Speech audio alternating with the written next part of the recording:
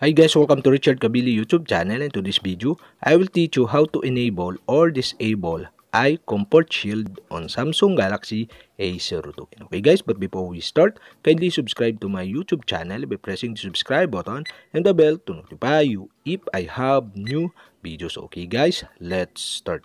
So okay guys, all you have to do is go to setting in your Samsung Galaxy A02. In settings, go to display. In display, okay, you can see the eye comfort shield.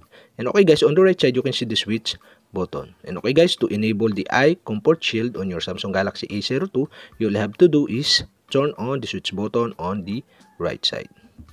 And okay guys, we have successfully enabled the eye comfort shield on your Samsung Galaxy A02.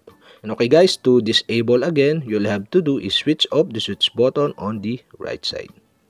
And okay guys, that's it. We have successfully enabled or disabled the eye comfort shield on Samsung Galaxy A02. And okay guys, but we have another way to enable the eye comfort shield on your Samsung Galaxy A02. And okay guys, you'll have to do is slide from top to bottom on your Samsung Galaxy screen.